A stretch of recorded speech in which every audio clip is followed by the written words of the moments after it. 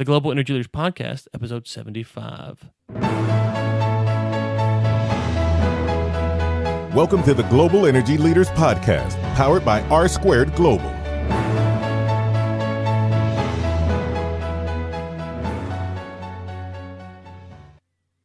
Welcome to another edition of the Global Energy Leaders Podcast. As always, I'm your host, Ryan Ray, and today we bring back on Dr. David Grantham. If you missed his last appearance, we will link to it in the show notes, but a quick refresher. Dr. Grantham got a Bachelor of Art in History from the University of South Florida. He has a Master of Science in International Relations from Troy, and he has a Ph.D. in Modern History from Texas Christian University. We will link to all of his websites and Facebook, Twitter in the show notes, so be sure to check that out. And just a reminder, he is a leading expert in national security matters and international affairs with specializations in Latin America and the Middle East, which is why we brought him on to talk about just those things. Without further ado, here's my conversation with Dr. David Grantham. Well, Dr. Grantham, since the last time we talked about Texas energy, a lot has changed around the world, especially in Venezuela, but we're glad to have you on to talk to us about today. How are you doing? Great. Thanks for having me. And for the listener's point of view, we are recording this on July 31st, and last night there was a lot of news about Venezuela and what's going on down there. Kind of take us, 30,000 foot, what's going on down there, and what should we be focusing on? Yeah, the Venezuela problem has become I don't want to say it wasn't a disaster to begin with, but it's been like a slow-moving disaster, and the latest development has come in the last few days, where the President Maduro has essentially what he's attempting to do is create yet another sham election, as Nikki Haley called it, and I think rightfully so, where he's trying to further his power, further his agenda by creating this constitutional assembly or a government entity that will supposedly vote objectively on new measures that will give him and his party more power. And these votes, these elections, these bodies that he keeps convening are really just his cohorts, and it's assured that the votes will be in his favor. So as like I said, as Nikki Haley called it, it's really just sham elections. So that's really the first, most recent event. Yeah, and so as someone sitting up here in America looking down, I know President Trump has come out and said that they are not going to acknowledge the results of the election and maybe issue some sanctions on Venezuela as well. But what does that mean, for just kind of a geopolitical picture? Other nations around the world, what is their take on what's happening in Venezuela? Obviously, just because the U.S. thinks something does not mean that's what the rest of the world thinks. Right. The Venezuelan problem is there's several different avenues you can look at to determine why this matters for U.S. security, for international security, and I argue it's one of the more important issues in the world at the moment. For one, the region is becoming increasingly unstable. Mexico, if you look from Mexico south, so through Central America and into the northern tier of South America, where Venezuela is at, there's a tremendous instability in those areas. So if you look at Central America, for example, we are deporting, and by I say we, the U.S. and the Trump administration is deporting a lot of gang members back to El Salvador. El Salvador is already faced with crippling economic conditions. So sending these guys back it's gonna cause problems. South of that, you have Venezuela now, where you have people leaving Venezuela, going into neighboring Colombia, and Colombian officials have already said we can't sustain what they anticipate to be more refugees coming over. And then you look north of Mexico, and Mexico this year has had an increase in murder rates, especially among journalists, which is a really frightening uptick in violence there. So when you look at that, you're seeing an increasing instability right south of our border. So that one should be a major concern for U.S. Officials and for Americans at large. Right, and now if we step back and we say, okay, some of the reports have been, you talk about people leaving Venezuela. I've seen is that people are stockpiling food there, and they're prepared for the worst. And it sounds like what you're saying is that you're already seeing some of the effects of that. And if you step back, you just talk about security. One of the things that, especially here in the U.S., when you look at like pipeline security, is if you have people that are crossing the border illegally, especially, they will use pipeline right-of-ways or electrical line right-of-ways as modes of transportation because they're maintained, they're easy to travel, less things in your way, which means that you're endangering your grid just because you have people who are trying to navigate illegally across your borders. Yeah, you bring up a good point that very few people are talking about is the interconnectivity of our infrastructure in the Western Hemisphere. If you recall the blackout several years ago that took out New York City for a few days, that actually reached into Canada and caused problems in Canada, and few people realized that, and obviously the news was more focused on New York City because that's a hub of international commerce and whatnot. But we have an incredible system that's becoming increasingly interconnected. So these pipelines, energy distribution networks, financial networks, roads, international trade, ports. I mean, you name it, and we're in a world where something like the Ebola crisis in Africa somehow hopped across the Atlantic and ended up in Dallas-Fort Worth. So you really have to take a look at how these things are panning out elsewhere and see where those connectivities, merge with the United States interests. So I think you bring up a really good point. You bring up a good point there about the interconnectivity, and kind of where I was going is, some of the reports from Mexico, obviously you have the crime issue, but you also have that their economy seems that it may be getting some legs underneath it, especially, that's large in part, I would say, due to the reforms in the energy sector. And so you're seeing U.S. companies that are looking to invest dollars, entrepreneurs, big companies as well, that are looking to go down there. They're building pipelines across the border. And so when you see a company like Venezuela, who is a large, they can be at least a powerful player in the energy community. Basically, I don't want to be too much hyperbole here, but they're falling apart at the seams. And you see Mexico, who's maybe trying to get their legs. You're shifting populations. It looks like that this could actually be a drag on the Mexican economy, which might actually have a chance to turn the corner with some of their energy reform. Yeah, I would agree with some of that, and I would point out too that where Mexico and Venezuela, their economies, and I say this just as someone who's not an economist per se, but someone who's just studied the history of the region, that Venezuela, their economy is and was oil, and any fluctuation in the market could send them in a downward spiral. Iran is in a similar situation.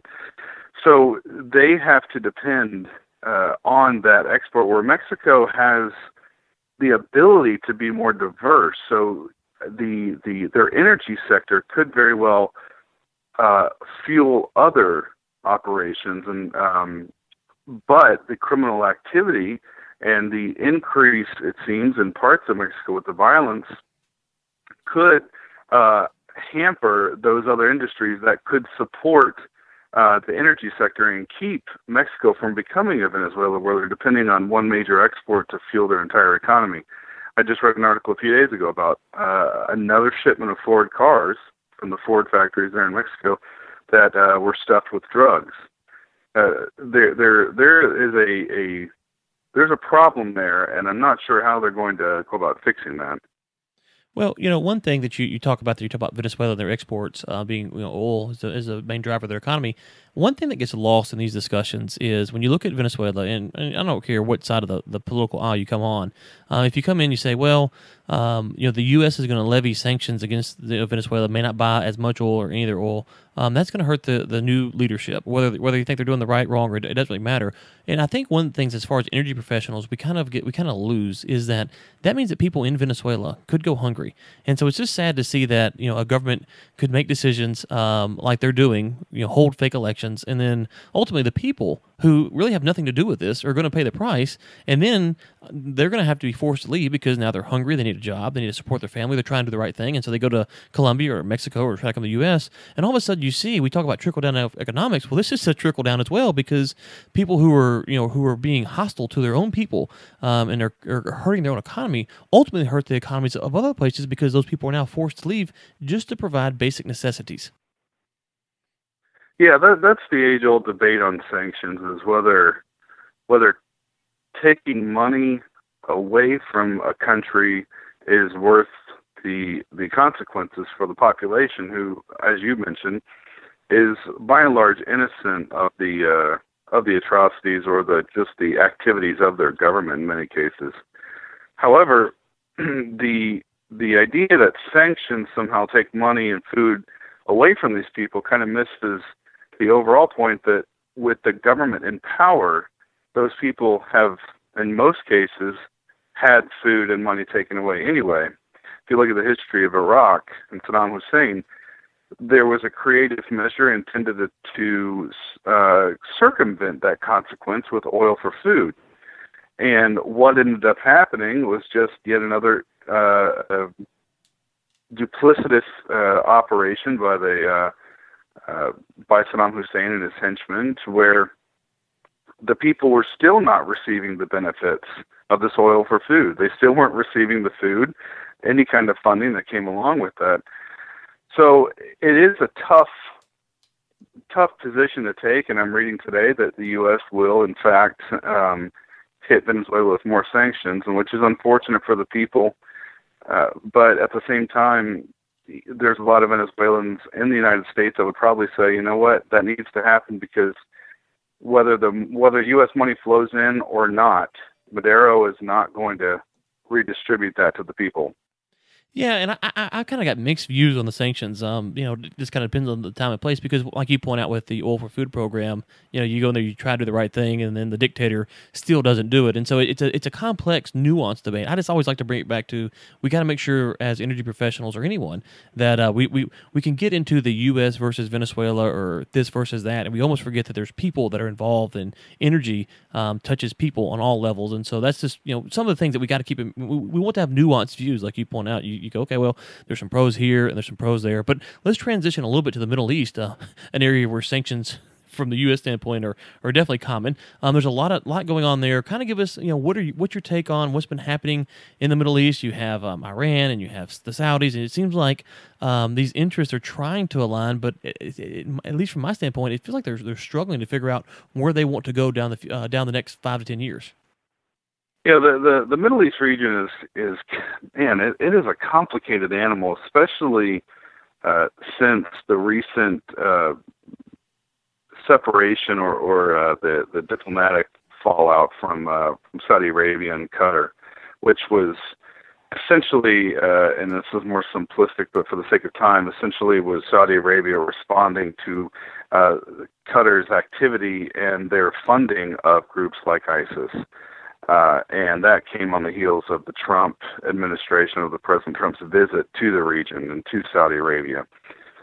And so that is one major development there that could very well affect how energy, the price of energy, the deals or the deliberations at OPEC. But the more recent event that seems to have brought Saudi Arabia back to its roots has been this debate over the Temple Mount in Jerusalem, and where, for your listeners, where two Israeli police officers were shot and killed, and Israel responded by putting up metal detectors for those coming in and out of the Temple Mount. And the Palestinians took exception to this, Palestinian authorities and other pro-Palestinian countries in the region there. And Saudi Arabia has responded saying that what they're calling the internationalization of the Temple Mount is a violation of international law. And then there's a bunch of debates that go on with that. But the point is, Saudi Arabia went from cutting off Qatar because of their alleged terrorist connections to swinging back again to speaking very boldly and aggressively toward Israel. So the Trump administration has said we will stand with Israel, and they have also just signed a very big military deal with Saudi Arabia. All these things are going to complicate how we address that region, and it's going to complicate how the oil markets respond to it all. Yeah, and I guess for me, that when you look at the Middle East, it seems like we almost are our own worst enemy there. It seems like we try to work out a deal with this group and that group, and as you mentioned, all these nations, and inside the nations, there are different tribal groups that have different beliefs, and as far as how they view it, what should be going on, and how much they get along. It just seems like sometimes our involvement there. Now we can debate on how involved we should be, but our involvement there, because we have our hands in so many different pies, we sometimes it seems like we almost work against ourselves. Yeah, there's a long history of U.S. activity in the Middle East that it's hard to reconcile some of it. It's hard to understand the reasoning behind some of it, and a lot of it has to do with the traditional. I'll say a lot, but there's several instances where traditional diplomacy, wherein I define that as solutions that are not necessarily good or bad. They're just what needed to happen at the time. Like, when we saddled up next to Stalin in World War II, not because we probably wanted to or knew that it would be helpful going forward, but it was the right thing at that right time. And the Middle East becomes a lot of those stories where you say, we made this decision at this moment because it was the best thing at this moment, and it wasn't necessarily going to be, fruitful going forward. Now, I will say that the one constant in this is Israel. And Israel is a very pro-American, free market, stable country politically, economically. The Palestinians depend on Israel to be economically strong, which is why this divest movement is so wrong-headed in that it's attempting to take down an Israeli economy that the people they supposedly are trying to help, it would hurt them. So Israel is a constant, and I think when you break everything down in the region, you break down all the U.S. policy, that's the one that regardless of where we stand, that's always going to be a problem with others in the region. And it's one that we should stick with. One, we should stand by Israel because of their government, because of their economy, because of who they are. But we've got to recognize that oftentimes that's what it's going to come back to, and that's a principle that I think we should fight for. That's a principle we should stand on.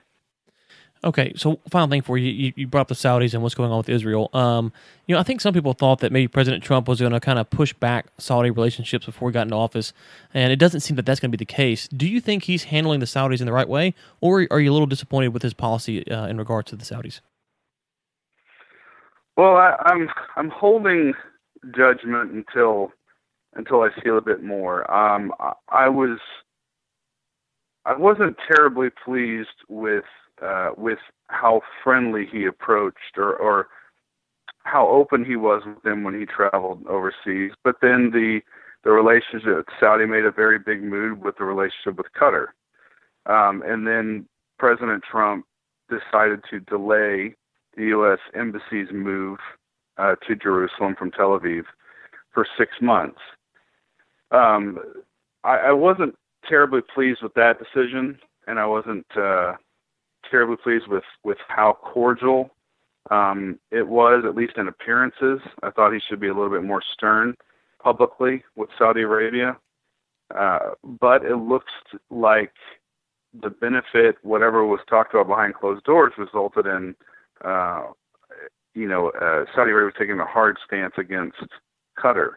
And one thing that your listeners should consider with Saudi Arabia is, regardless of how they act, they are opposed. They are, for all intents and purposes, an enemy of Iran. Iran and Saudi Arabia do not like each other. So again, it's one of those, my enemy's enemy is my friend, I guess you could say. Not to call Saudi Arabia an enemy, but the point being, they are a bulwark in the region against Iran. So you pick your poison with that one. Right, right, yeah. You're saying, okay, if you're looking at it, you're almost saying Iran, it might be the lesser of two evils, or some kind of analogy like that, where you say, okay, well, we got to side with someone, and we don't want to side with Iran, so we can pick the Saudis. I know I said last question, but I just thought about this. I was going to ask you about it. I saw a report maybe about 2 or 3 weeks ago that said that ISIS is actually falling apart because of the low oil prices, that they can't make money. And so, the whole Qatar thing and what's going on there with them funding them, it seems that ISIS may actually fall apart just because of low oil prices. Have you heard any of that, and what are your thoughts on that? I've heard bits and pieces of that, and those are, it's interesting. The theory is interesting, but it's so difficult to determine that, short of having sources on the ground that can report back to you about specific financial developments within ISIS and their profit making. It's really hard to determine how legitimate a claim that is, but it makes sense on face value. It makes sense, right? Because ISIS makes a lot of money. Almost, I would say, a majority of their funds come from, or at least came from oil. They controlled many oil fields. So if the price of oil is going down, and if Turkey and Syria, and Bashar al-Assad, who are their primary purchasers, if they can't get the price that they need, they're really a one-hit wonder when it comes to their profitability, and it's all based on oil. Right, those were kind of my thoughts as well. As I was like, I can see why this would make sense, but I just don't have enough information to really cast a judgment on there. Well, thank you so much for coming on. I know you've kind of moved around since we last spoke to you, so why don't you let the listeners know where they can find you if they want to keep up between your appearances on our show? Yeah, you can follow me on Facebook, David Grantham. You can also follow me on Twitter, David_Grantham, the number 1. You can also visit my website, drdavidgrantham.com. Okay, and we will link to all of that in the show notes for the listeners. And you talk about a lot of stuff that's quite interesting. I'm here in Texas where we live. There was just a terrible case the other day of human trafficking and some folks that they found in the back of a 18-wheeler down in San Antonio. I know you were talking about that. So you talk about a lot of stuff, and a good follow on Facebook and Twitter and your website. So we will link to that in the show notes. Thank you so much for coming on, and we look forward to having you on again next month. Hey, thanks for having me. Enjoyed the conversation with Dr. Grantham today. And question of the day, Venezuela, what do you think will ultimately happen? Will the sanctions work and be able to slow down maybe what this government's doing? Or will the sanctions be something that, like they have been historically, maybe not that big of a deal? Love to hear your thoughts. Ryan at globalenergymedia.com. That's Ryan at globalenergymedia.com. The Global Energy Leaders podcast is produced by Michael Sims and Chris Prine. Chris Prine also serves as editor for the Global Energy Leaders podcast. Until next time, keep climbing. Thanks for listening to the Global Energy Leaders podcast, powered by R2 Global.